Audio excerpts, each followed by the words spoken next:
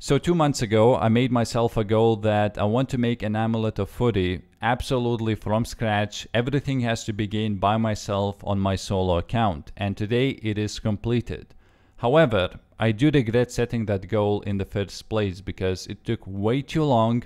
I didn't know how boring it's gonna be because at that time I was very into crafting, so I thought, hey, why not go for that 85 crafting, because I was like 65 or something at that point.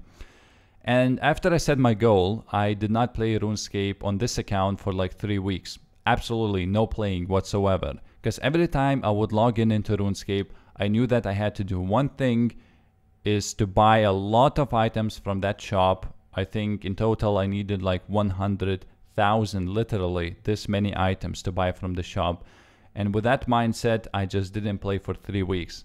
It's just too tedious, so demotivating. So I don't want to get too technical about the stuff that I did to get from bottom up to Amulet of Fury, because I just did in the video and I listened to myself and it was like the most boring thing ever because I was talking for like 3 minutes about random stuff. So I'm gonna just say a few things quickly so you get a general idea.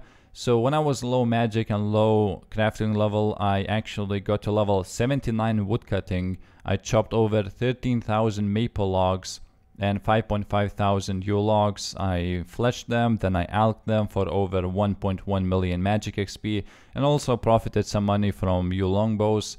And the way I got crafting supplies is from the shops. Half of the supplies I got from shops, and the other half was from Nightmare Zone.